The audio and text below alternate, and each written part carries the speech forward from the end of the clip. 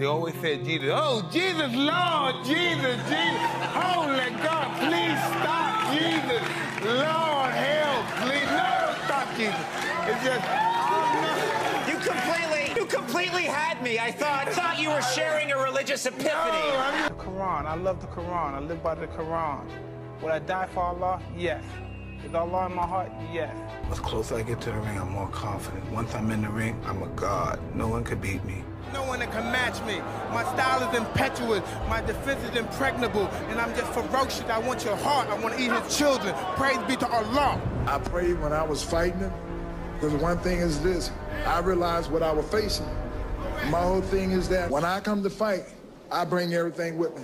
I knew that I would have to pray to be in there to be with the man.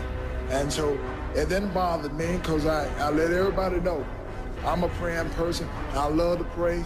And when I come into the ring, I'm going to bring everything with me that's going to help me to get the job done. Less than a minute, round 6. Holyfield's closing his round like a champion, like the overachieving warrior that he is.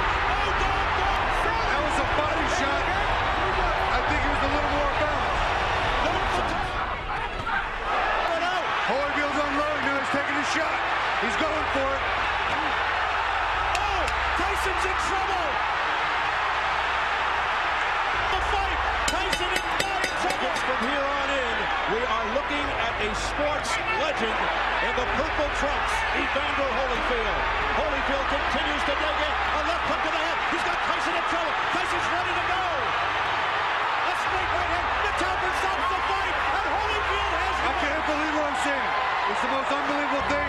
So let me tell you, that's one of the biggest surprises in boxing I ever had. Well, you know, I give glory to God, and for everybody to know that you can't choose against God. You can choose against me anytime, but when God involved, Jesus is alive, and he the credit for it, and I thank God. And why did you guarantee it with such assurance? But because, you know, I think when anytime somebody put God up there, my God's the only true God, and anything must bow to God. Well, you know, apart from that, apart from religion, because God is here, I hope for all of us. I hope it's this just God. Let's get off that. Let's get on to boxing. How did you fight such a brilliant fight? Well, I'm led by the Spirit of God.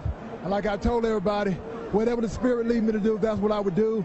And it wasn't nothing that so much that I did, and everybody knew that I would wash up, but with God, I'm not washed up. Did you see him getting tired? Did you think you could take him on at the end? It wasn't about tired. It was about what the Lord wanted me to do, and each and every round, I went out there and I.